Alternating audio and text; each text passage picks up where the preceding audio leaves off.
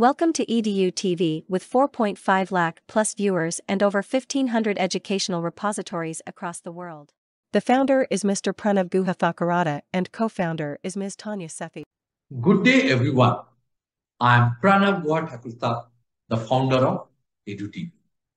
And I would like to welcome our guest today for a discussion on the topic course versus college. With us today are Dr. Manisha Sharma, an experienced educator and the principal of Venkateshwar International School, Sector 10, Dwarka, New Delhi, and Ms. Vani Bhalla, the AGM, Content and Global Programs at Universal Business School, Mumbai. Both of our guests bring a wealth of knowledge and experience to this important discussion. And I am excited to explore their perspective on this topic. So, without further ado, let's get started. So a very good morning to Dr. Manisha Sharma, who is the principal of Venkateshwar International School in Dwarka, which is one of the most renowned schools in Delhi NCR. A very good morning, ma'am, and thank you so much for joining us today. Good morning, Vani. Good morning. A very good morning to you, please. Right. And all the viewers who are watching. Yes, thank you so much. Because we all know that this is the time when boards are about to get over and students would be looking for what to do next. And this is something when all the stakeholders, whether it's the students, whether it's the parents, their friends, families, extended families, all the eyes are on the next big step, that what I should do after my class 12. So we have come up with this topic wherein we will talk about course versus college. And ma'am, as you're you have such an experience into the education sector. So we would like to hear from you that what are your views on this topic, course versus college? Please, ma'am, your opening statements. Vani, good morning once again, everyone. I always believe do what you love and love what you do. So it's very important. I have seen my children, all these children who have passed out and of course going out of this hallowed portal of a school. I always insist that wherever your heart lies, first you should choose that course. So there are different altogether examples here. First of all, they should be clear that what are their career choices. What are they opting? Of course, CUET is around the corner. The dates are already there. And they have to do a very, very wise decisions that what do they want in life. And you see, some of them are very clear that this is the course they want to do. They want to do computer engineering or mechanical engineer, or they want to pursue medicine, or they want to go for counselor, or they want to do English honors or journalism. So they have varied interest.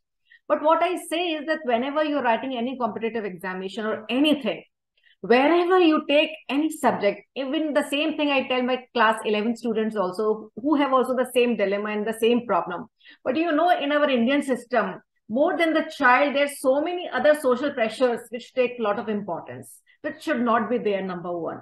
What the child is looking for, what the child wants, what is his career, what is his aspiration. Maybe the child is not good in literature, but the parents is insisting, no, she should do only the English honors because it is very good for girls. So what I believe in that, very strongly believe in, it is not the college, it is the course, which is very, very important, because there that child can outrank even in those children who are studying in the very prestigious and reputed colleges. So it is very important, because then whatever you do, you enjoy that. Otherwise, it is just like a class of French and German where you don't understand, and every passing moment will be a very, very burdensome. I'll share with you a very interesting case of one of my students who is a very, very talented filmmaker.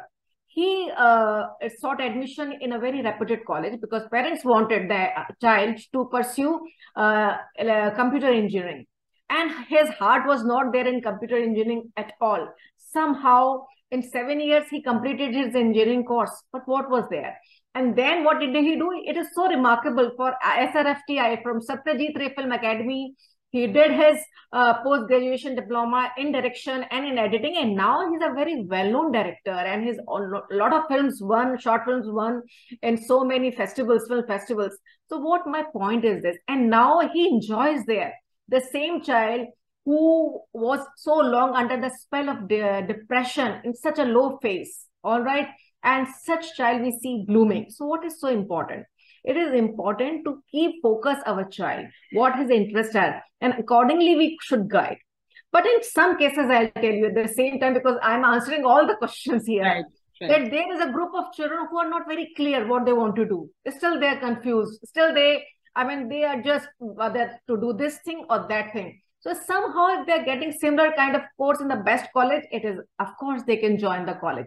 So you see, it depends on how clear in your mind, your thought process, what you want to do. And of course, you should always follow your hearts, because when you follow your heart, your head will ultimately follow you. That is there. Right. In fact, ma'am, I was about to ask the next question, that what about when students are not aware that what their passion is or what their aspirations are? So in that case, as a school principal, ma'am, what do you suggest? Do you suggest that? What we do here, what we do here, Vani, the people like you who are very good and they are well known, representing such a well known university, we call them, orient them, make them aware. So there is a continuous process. It is not like this one day wonder, but it is a continuous process where children are oriented, and more so their parents are oriented. For anything, it is very important to orient first their parents, that their child is not meant for this. Maybe their actuarial sciences and there's so many other things are there where the children can really excel, where children can really do well.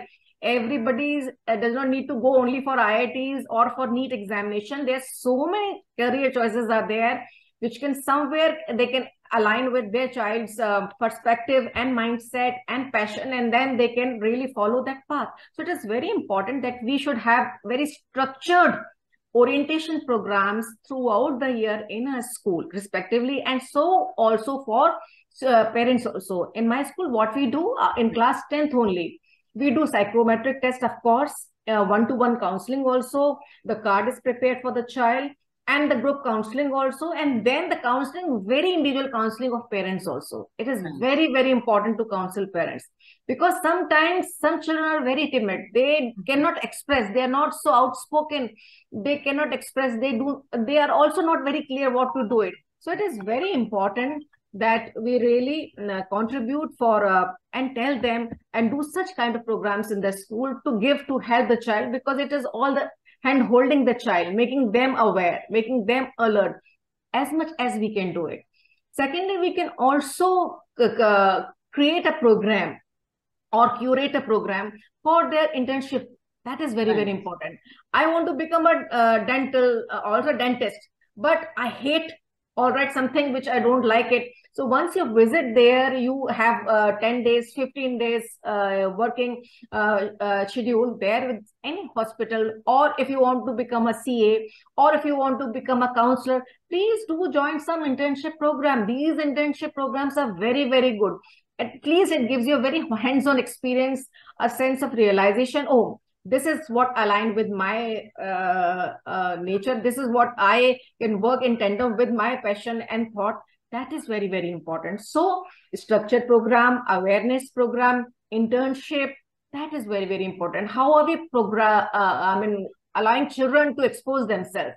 Like we also sent our children to boot camp there in BITS planning. Right. So, or IITs or anywhere, any hospital. I encourage a lot of internship program to make children aware, because they should have the clarity. If we say film or photography, it is not something which we should, shudder. Earlier, if you just say filmmaking or something, oh no, it is not meant for only engineering. But there's so many courses are there, and children who have the artistic streak, they have such passion. They should have awareness also, whether it comes to fashion designing, even veterinary doctors or anything, life coach. There's so many things are there on the platter that should really, there is a room for every child on this planet. It is, we need to guide as far as possible. That is there. They're just 15, 16, 17-year-old children, after all. And they do not have sometimes a sense of clarity. It is very important and pertinent on the path of parents and school to be the perfect partners to guide our children.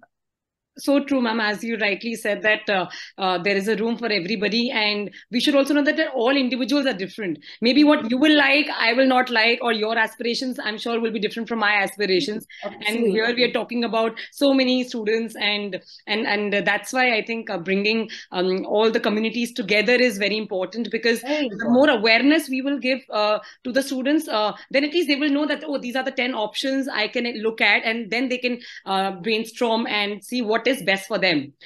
So rightly, and you also mentioned about internship. So even at our college, at Universal Business School, what we do, we have management programs. So at the first year, it is common, but because in the second year, students have to choose what specialization they have to do. So what we do, we do an internship program during the summer, so that if in case somebody is looking for marketing, then we send them to any company where they pick up a profile of marketing or a finance or HR, and based on their interest, they would know. Similarly, after the second year, they can look at any other specialization, so that by the time they're graduating from the third year, they know that what career or what kind of a corporate life they would want to expect, because every stream, every profile is different, and nowadays every company have different domains and different profiles who welcome students from all the backgrounds. So as you rightly mentioned about internships, I think we can sorry, I would like to add this. People often say, no, it is all-round development, the kind of atmosphere and everything, opportunities you're going to find if there is a very, grade A or so well-known. On purpose, I'm not naming any college. If you seek admission there. But what about if your passion, if you're not getting any grade, if your heart is not there, despite, being very holistic approach, or you're getting a lot of exposure, but if you're not doing well, what you want to do, aspire to do. So it's very important that first you choose exactly what you want to do and decide the course over college. And of course, if you're confused, then you take any college wherever you want to seek admission. And third choice, if you have choice, then you of course will take college and course both. That is there. Right. Absolutely, ma'am. In fact, we always say that I think, people look at IQ, but more than IQ, I think people should have HQ, which is happiness. Yes. Because if I'm happy in something, I can excel, whether it's cooking or a management degree or a veterinary degree or anything else. And then I can excel in any atmosphere or any college for that matter. Yes. Right. Every single day is a crisis, a problem, a suffering for mental trauma for the child if he or she is not enjoying that day. And if he is not getting even grades, if he is detained, if he is repeating. So you see the journey goes on and on and on. So it is better always to follow your passion, whether conventional, unconventional, whatever you like. So true, ma'am. So true, ma'am. Thank you so much for giving your views on that. So, ma'am, what kind of careers do you see that students are opting in nowadays? Or it's the traditional careers which were engineering, doctorate, as so to say? So, Vani, a lot of children, they are now also going for AI, artificial intelligence. They are very keen. Hospitality also. I never used to believe that the children who has opted, a science student has opted home science. Now he is going for hotel management. That is very, very good. Clinical psychology, actuarial sciences, so many, armed forces, defense, pilot, these are the courses which are coming because now, and after doing undergraduate, one of my students who has cleared Qatar Airways this program. So I'm very happy for him, and I'm mentioning him because ultimately whatever children want to do, they are able to do it. But of course, they need to be aware of many more avenues, which I have mentioned few of them. And of course, I know that you can share many more avenues are there. That is astrophysics is there. So many, upcoming fields are there, which we have never thought of that also. And children are very interested now to become counselors, going into clinical, going into biotechnology, microbiology, doing research. These are some of the things are there, except barring these NEET or JEE examination of engineering and medical, there are a whole lot of things there. A lot of fields are there. And I'm sure that those who are interested in teaching and those who are interested in so many research, they can join any research institute wherever. But of course, right kind of information should be available via people like you who are from the respective fields. That is there. Right.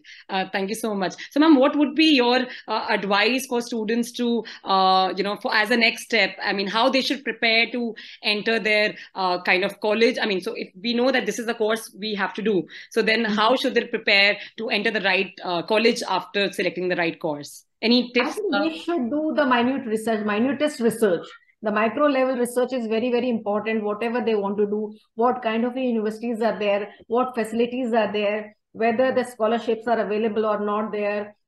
So these are the things. What will be the expenditure? What is the budget? Whether they can move out of their city, whether those facilities are available in the city, which will be really make them devote more time, whatever they want to pursue. So these are some of the things which should be done by the student before thinking of whatever he wants to do, because he or children have to prepare for the same. There may be some competitive exam, some of the via CUET only, common entrance examination also, some most of the courses are available.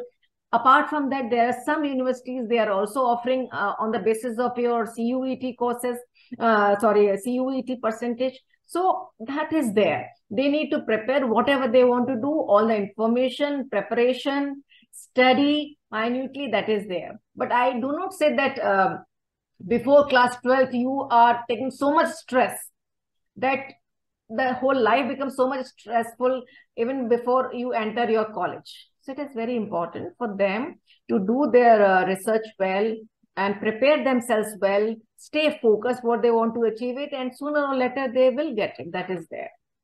Right. Thank you so much, ma'am, for covering all the critical aspects which students should really focus on right now. And of course, 1 minute, yes, ma'am, it is also important, the employability. That right. is very placement. That is a very important factor, because they know maybe this time they're doing, maybe after 5 years, by the time they finish, there will be a recession and those will not be there. So it is upgradation is very important, to upgrade themselves, to how to bring value addition to whatever they're doing is also very important. Of course, suppose, for example, if I'm saying teaching, but teaching also requires nowadays a lot of skills, right, which were not earlier. Now, today's teachers should be very well versed in student psychology, in IT skills, innovation, that are all there. right. So I was about to, ma'am, mention that that for example, COVID came and nobody knew. So with the changing environment, I think it's really important for colleges to really focus on the skill development and the overall holistic development. Because if somebody has the right kind of skill set, they can excel in any industry, because we don't know what will happen after 4 years, 5 years once they graduate. Yes. So if they have the right kind of skill sets, the right kind of knowledge, and we, for example, teach by experiential learning, because if you're doing something and practicing something without out of the books, then that learning will always be there for you, and then you can use that logically in any industry you choose and you go further.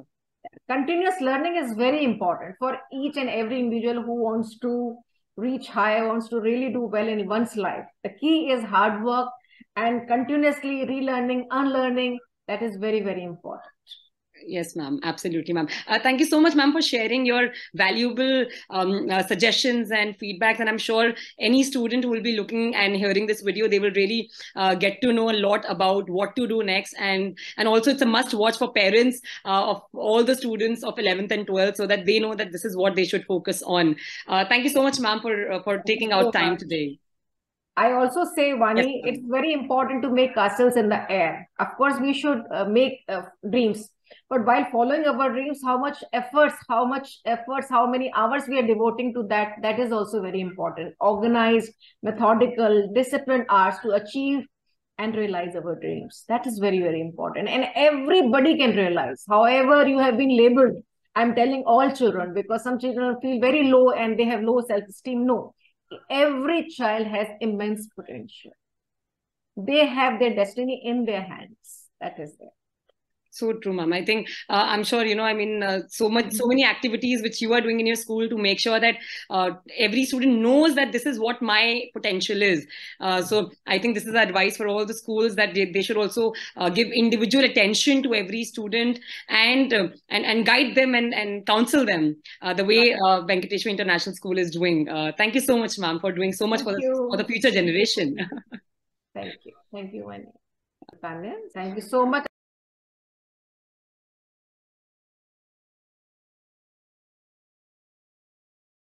Welcome to EDU TV with 4.5 lakh plus viewers and over 1500 educational repositories across the world. The founder is Mr. Pranav Guha Thakurata and co-founder is Ms. Tanya Sethi.